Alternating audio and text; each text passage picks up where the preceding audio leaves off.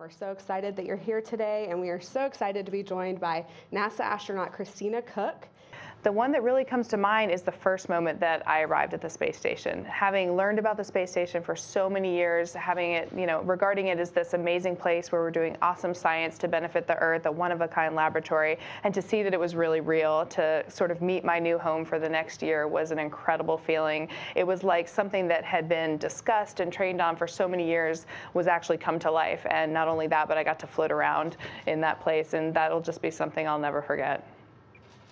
And I opened it up, and wouldn't you know, there was Earth, and it just looked exactly like you might see in the pictures, except way more brighter, way more real. And I literally exclaimed, I just said, oh my goodness. And of course, that's not the right thing to say in a spacecraft when, you could be noticing anything not going well.